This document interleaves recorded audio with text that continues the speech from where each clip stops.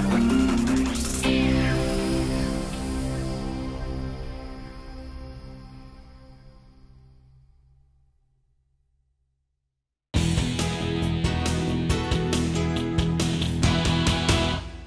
name's Ian Puddick. I run the London Boiler Company and the Hertfordshire Boiler Company. I've also been the plumbing heating expert advisor to programmes on ITV, Channel 4, BBC News, BBC 3 and even Rogue Traders on BBC One, or better known as BBC Watchdog. So what do you do when you've got a gas boiler with a flue that disappears up into a ceiling, into a void? It could go into a central fluing system inside a building, sometimes called a C duct or a U duct. They have different names. But the issue is the flue here on this boiler disappears up into the ceiling. We don't know which way it goes, where it disappears to, which from a legal perspective means it can't be checked and it can't be inspected, which new legislation insists upon. So why have we advised the customer in this instance to go electric and not go gas, especially when two other companies have said that they could install a gas boiler? I have these conversations almost on a daily basis with customers when I'm trying to explain the flue issues.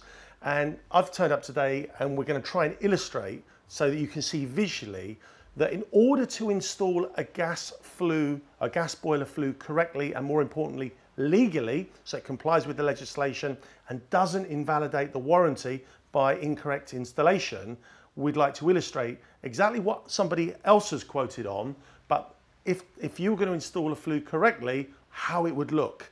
And I don't think you'll be happy. The customer in this instance did actually get two quotes to fit a gas boiler in the existing location with the flue running along here. This is just a piece of drain pipe to illustrate how a flue would look if it ran along the ceiling. The drain pipe is exactly the same size as a flue pipe would look. And the customer was given this option with a further option to box it all in, cover it up.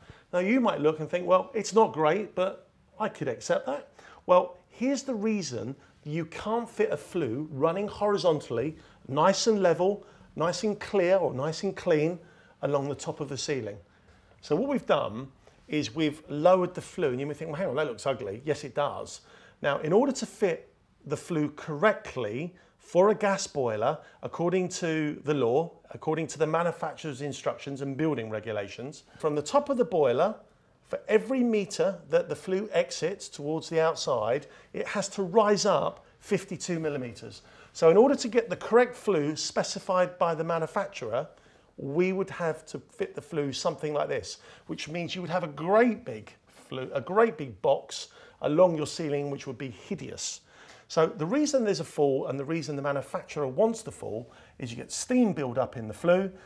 Inside the flue, that steam will condense into a vapour, into water, and because of the fall, rather than sit in the flue and corrode it, it will fall back into the boiler, that liquid, and discharge safely into the boiler, and the boiler is designed for that. The second issue, and the big issue, is after the flue installation, whether it's installed correctly like this or incorrectly in a straight horizontal line, we are assuming the customer at some point is going to box the flue in just for aesthetic reasons. Now, the flue needs to be fully inspectable. So we need to be able to check the flue, which means that we put inspection hatches in at various points so that the flue can be inspected. Well, would you want this running through your living room and a huge, great big box running across there? The boiler would now need to be lowered, which means you're going to now have to do a load of work in your kitchen to lower the boiler in order for it to be fitted safely and again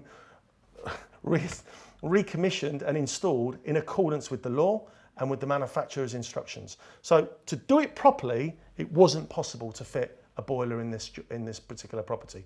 Other people will install boilers and they will work, but they won't be to the appropriate legislation and you will have no warranty.